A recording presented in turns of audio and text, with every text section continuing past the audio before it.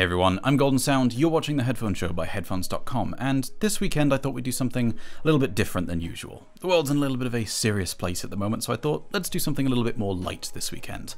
Rather than do a full review or dive deep into a topic, I'm just going to tell you about a number of different DACs and amps that I think are particularly good or interesting for one reason or another, and tell you why that's the case. This is in no particular order, it's not a complete list of the absolute best sounding products that I think exist, it's just a number of different things that I particularly enjoy, and I want to tell you why. If we are talking about DACs and amps specifically, then by law we kind of have to start with a classic. The family favourite, the children's favourite. And that is of course the Apple Dongle, or the full name being the Apple USB-C to 3.5mm headphone adapter, or Lightning if you get that variant. The Apple Dongle is a product which no doubt many of you guys will have seen, perhaps even own yourselves, and a lot of people, maybe if they're newer to the hobby, will have seen recommendations for this and not quite realize that they weren't a joke. This might be a little bit of a meme, but it's cliche because it's valid enough to bear repeating again and again and again. This is a $10 product. For value for money, nothing else really gets close to this, and that's because this is $10 and it does not suck. In terms of total harmonic distortion performance, it gets about 100 dB, so it's already exceeding 16-bit range, and it's already outperforming a number of other desktop products as well. And the fact that this performs pretty decently as a standalone DAC and for running headphones directly as well if you want to, and again is only $10, means that for anyone that's looking for an upgrade from their crappy onboard motherboard audio in either their laptop or their desktop, $10 fixes that problem straight away, and that's pretty awesome. There is one major weakness to this product though, which is that whilst the American version will do 1 volt output, the European version will only do half a volt output. And in either region, if you run this on an Android device, it'll limit the output to about 0.1 volts, so that may mean that some headphones you just won't be able to turn them up enough. That is pretty annoying, but I wanted to mention it because there is a workaround that I wanted to tell you about. Get the app USB Audio Player Pro from the Play Store, and that will allow you to adjust the hardware volume for the Apple Dongle. Not only will this allow you to play music from Tidal, Qobuz, or local files in USB Audio Player Pro with full volume on Android, but also that change persists even after you close the app. So you can just use USB Audio Player Pro to unlock the full volume of this device and then close it and watch YouTube or stream from the native Tidal app or whatever it is you want to do. But yeah, pretty neat little device. If you are happy to spend a little bit more money, and by that I mean $20 more, so not all that much more, to get rid of those volume limitations and to get something which I think sounds better and objectively performs better, then have a look at the Fiio KA11. Like the Apple Dongle, this is a USB-C dongle DAC, and there is a Lightning version available as well. Same 3.5mm output, but this will do 2.5 volts output, 200 milliwatts into 32 ohms, so even quite a few planars you can run directly on this with no issue whatsoever, and it gets about 111 dB compared to the about 99-100 dB total harmonic distortion and noise performance that the Apple Dongle does, so it's a little bit better in that regard as well.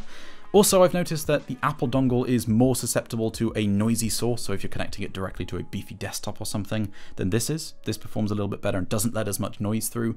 It's just overall a better device for $20 more, and still in terms of value compared to basically any kind of dedicated desktop device, this is really, really good, and this is what I'd recommend to a lot of people that just want something that is solid as an upgrade for onboard audio, running IEMs, or full-size headphones with this one, because it is quite a bit more powerful.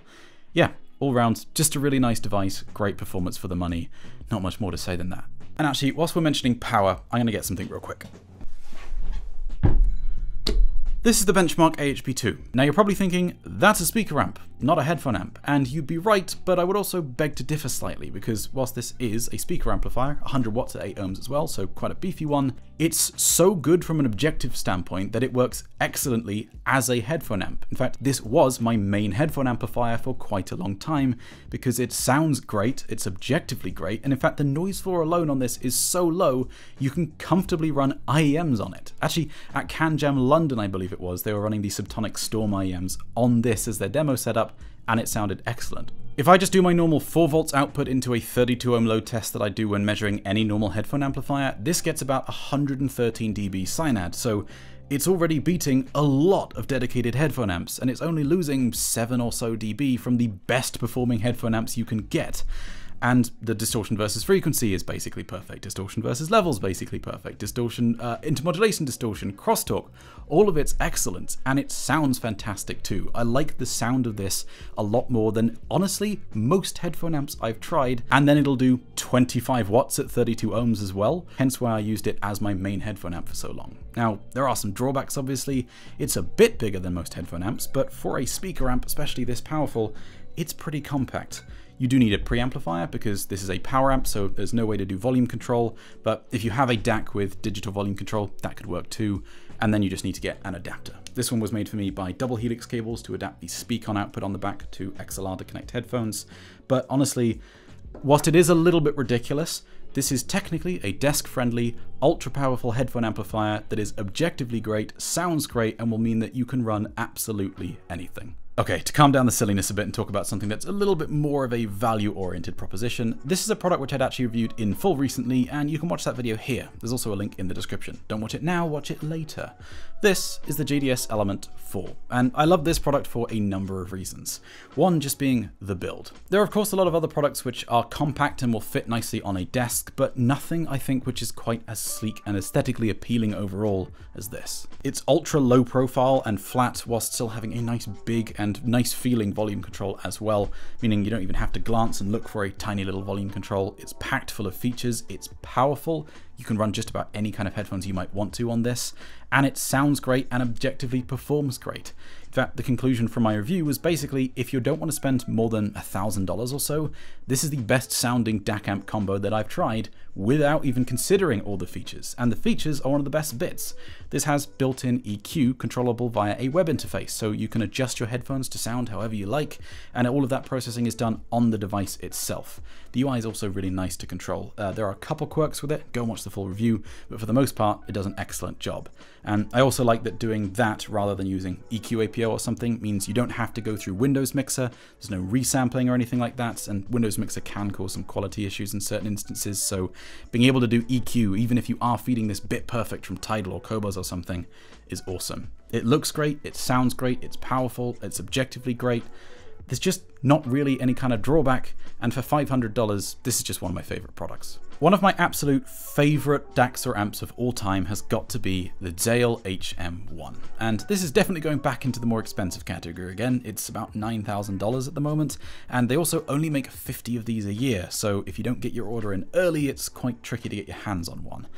But there are so many things about it beyond just the sound itself, for which I absolutely adore it. The HM1 is handmade by Michael Zahl, who is known for his ultra high-end mixing desks. He's made them for the likes of Aphex Twin, the Chemical Brothers, Nils Frahm, and they usually start at around $100,000 depending on how you've got them configured. But a lot of his experience and knowledge in terms of making mixing desks has been transferred over to the HM1, as well as some of the features itself. The HM1 is called that because it's the headphone mixing amplifier.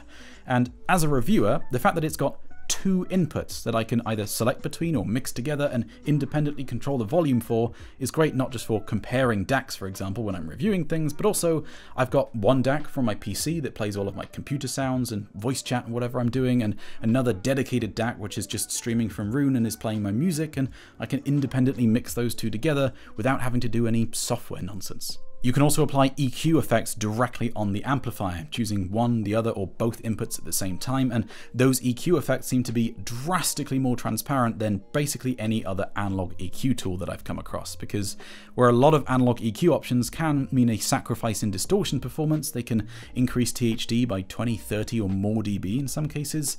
The change here is about 4 dB. That is it. They're pretty much completely transparent and kind of shows the experience coming from the analog EQ effects and all of his mixing desks that he's brought over. Also, crossfeed. Crossfeed is something which you'll see in a lot of amps, and this doesn't have crossfeed. It's got something which I think is better.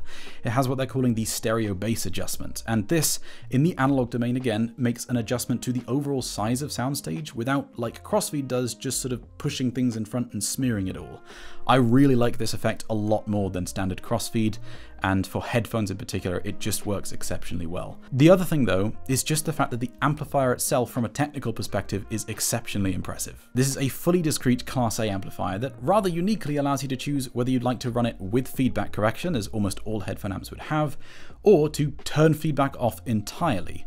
Most headphone amps will just have feedback. That's part of how they're achieving their performance, and you can't turn it off or anything or remove it. There are a few headphone amps out there which do advertise as a feature that they don't have any feedback, but almost invariably they won't perform objectively anyway all that well. And whilst some of them subjectively I have quite liked, they've all been coloured to some degree just because the objective performance has not been all that great. It's hard to get really good objective performance without having feedback, but the HM1 does so, and then it gets even better if you turn the feedback on. And again, this is a fully discrete Class A amplifier. There's no op amps or anything being used here. It is incredibly impressive just from a performance standpoint. It is, to my ear, the best sounding headphone amp I've heard, period.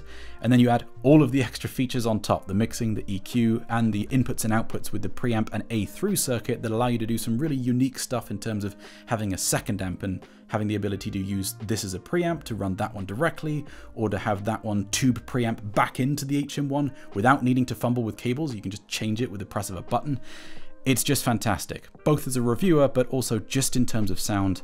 I absolutely adore it and had to mention it in this video. I also wanted to include something that I really enjoy, not necessarily because of sound quality, but rather for the features and just general enjoyment of using it that it represents. And that's got to be the Eversolo DMP-A6. The DMP-A6 is a network streamer that you can also just use with USB from your desktop PC, and it's got digital output if you wanted to feed a higher end DAC of your own, for instance, or a really solid built-in DAC if you wanted to use it internally.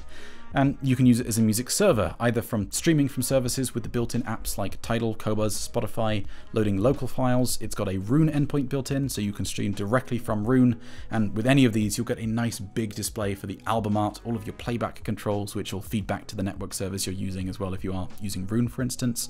And you can do a bunch of extra stuff, like, again, applying EQ, which just about every product should have.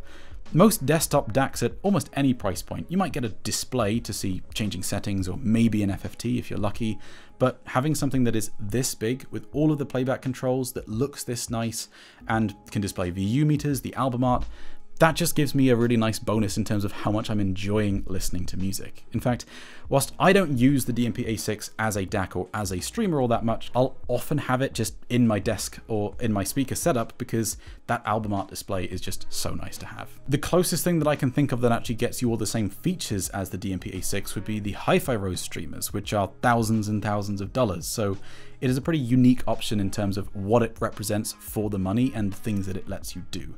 And as a streamer or as a DAC and streamer combo, it's exceptional value and something which, just because of that display alone, I find just makes me smile more when I'm listening to music.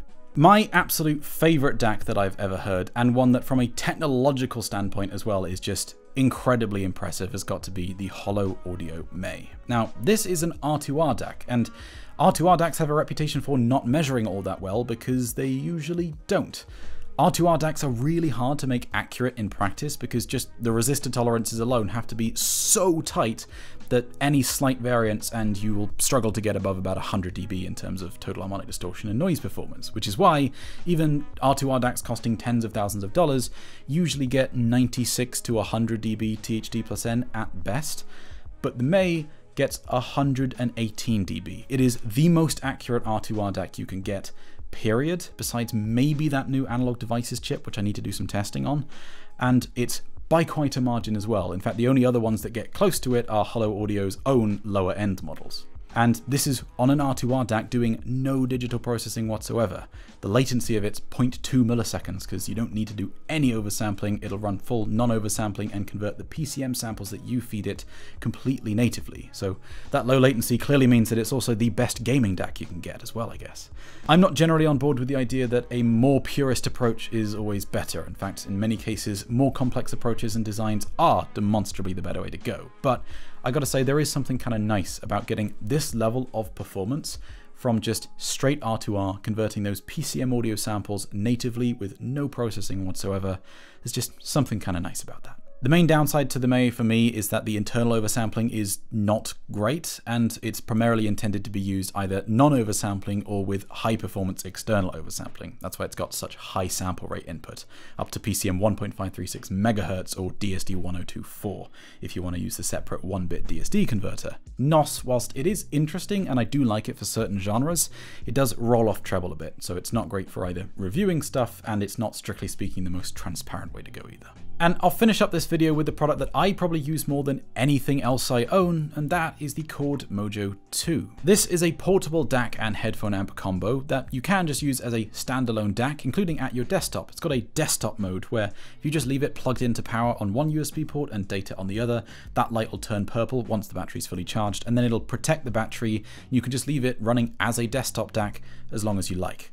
But you can also run headphones directly on it. It'll run things up to moderately hard to drive planars. You're not going to be running a Susvara or something on this, but for IEMs, this is straight up my favorite source. And for most dynamic driver headphones, it's one of the best portable devices, in my opinion, that you can get.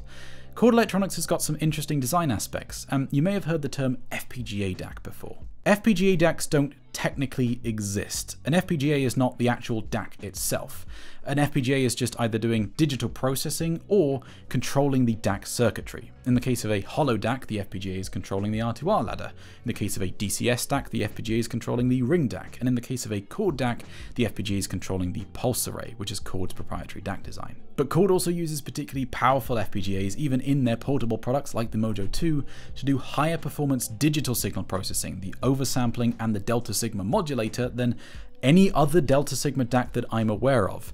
The modulator in their Dave is accurate to minus 300 dB, just in case you wanted that, and the oversampling performance, including in the Mojo 2, is better than any other DAC that I'm aware of. This, just in terms of Synad performance, is not going to beat a lot of other products, be it portable or desktop. There are other products which outperform it in that regard, but various other aspects like the reconstruction performance, which I've actually done a video in a blind test to show that it does make quite an audible difference, that is better on this than any other product. And the overall sound from this device is something that I just absolutely love. It's my go-to source for IEMs, it's what I use at home. And if I'm out and about, I'll just connect this via USB to my phone. If I'm in the house, then I'll actually use Chord's Poly, which allows me to stream directly from Roon, bit perfect, to the Mojo 2. But this I love because, as well as the excellent sound quality that you get out of it and pretty excellent objective performance, including in areas that don't usually get too much attention paid to them, it's also got some extra features like, again, built-in EQ.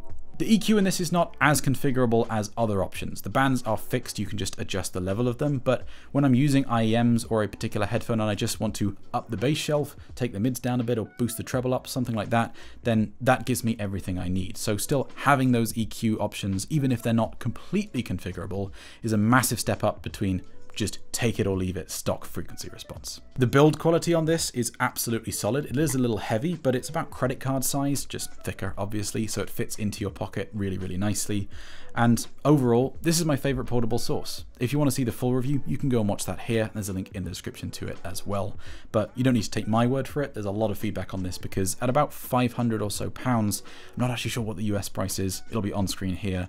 It's not inaccessible. It's definitely expensive for a portable device, and you can get other things like a Questal CMA18P, which will give you more power if you want to run a Hyperman Susvara on the bus, for instance. But in terms of raw sound quality, this is my absolute favorite. Those are just some of the audio products which I enjoy listening to the most or find interesting and appreciate the design and tech that's gone into them for one reason or another. And I hope you enjoyed listening to me ramble about them for 20 minutes or so.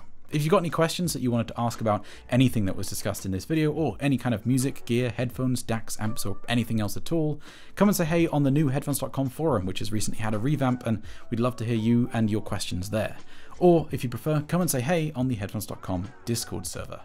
I hope you enjoyed a little bit more of a light-hearted bit of content this weekend, but until next time, I'll see you guys soon.